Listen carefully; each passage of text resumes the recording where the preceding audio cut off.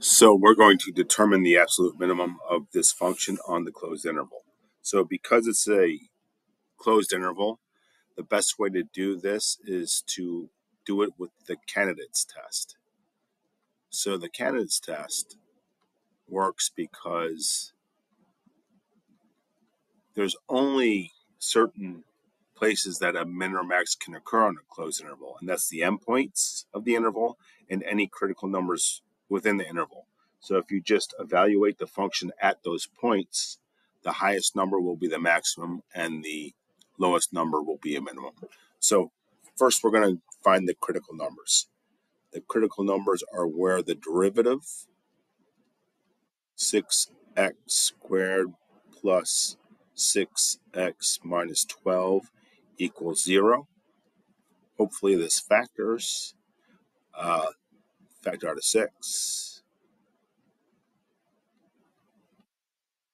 Factors of -2 that add up to +1 are +2 and -1, so this factors nicely.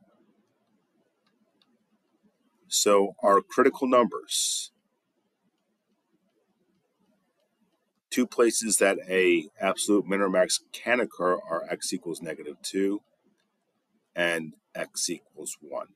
So now we have actually 4 candidates, the 2 critical numbers and the 2 endpoints, -4 and 2.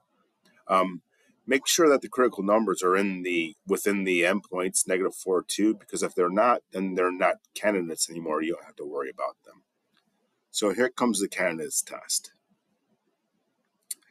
The candidates test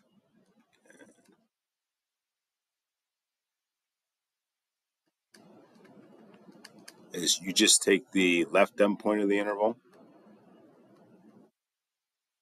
and find the value. So that would be f of -4. That's the left. Then in order, I like to go the critical numbers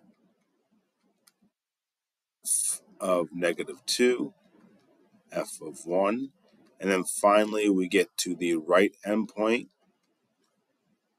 which is 2. And now we plug those into the original function because we're trying to figure out where this is greatest and where that's least. So when you plug -4, what I'm going to do is I'm going to plug this into the y. Hold on, I think I had that.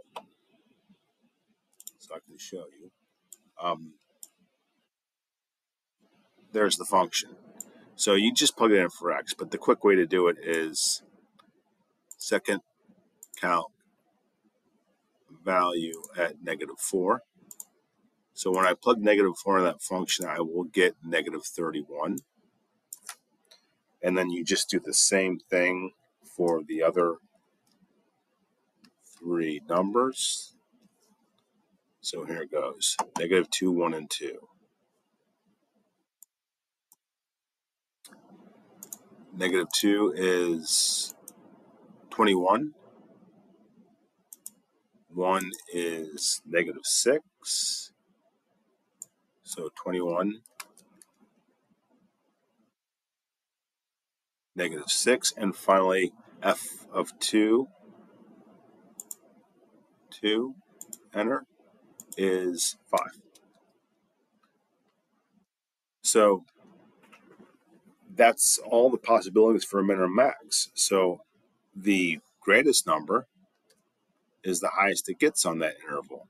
So the max is 21, the absolute max. And the minimum is at the left endpoint,